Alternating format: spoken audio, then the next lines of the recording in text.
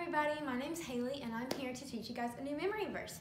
So this time we're going to be in Psalms 95 verses 6 through 7. So I'm going to go ahead and hop right into the new words and motions.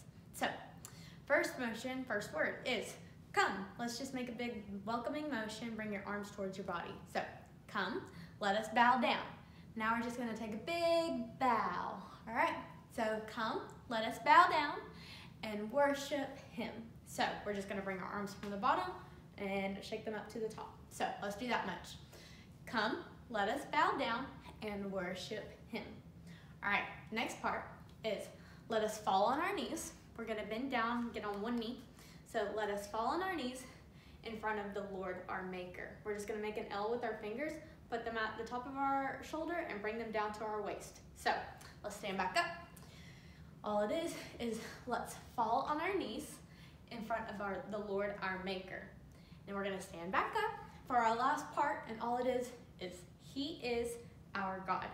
So our God, this is what the symbol in sign language is for God. So we're going to make our hands straight like this, and we're going to bring it right in between our eyeballs, right down our nose. So all it is, he is our God. So let's put it all together. So come, let us bow down and worship him. Let us fall on our knees in front of the Lord our Maker. He is our God. Psalms 95, 6 through 7. Good job, you guys. See you later.